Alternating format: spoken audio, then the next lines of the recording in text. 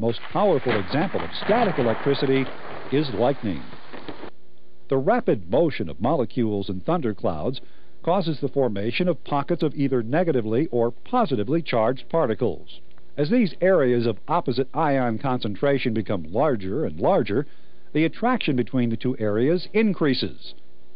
Eventually, a sudden burst of static discharge jumps from one of these areas to the other.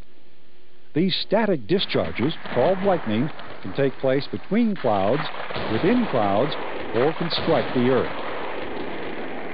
Lightning is a destructive and dangerous phenomenon which is responsible for starting thousands of forest fires, hundreds of building fires, along with killing approximately 100 people every year in the U.S.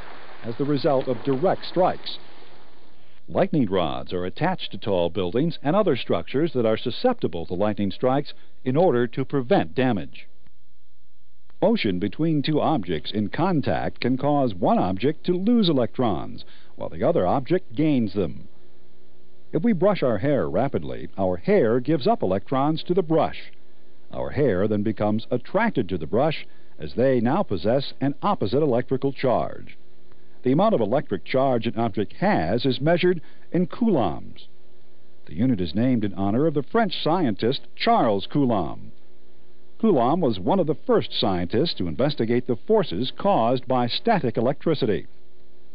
1 coulomb is defined as the electric charge of 6.25 multiplied by 10 to the 18th electrons or protons. An object that gains 6.25 by 10 to the 18th electrons has a static charge of 1 coulomb.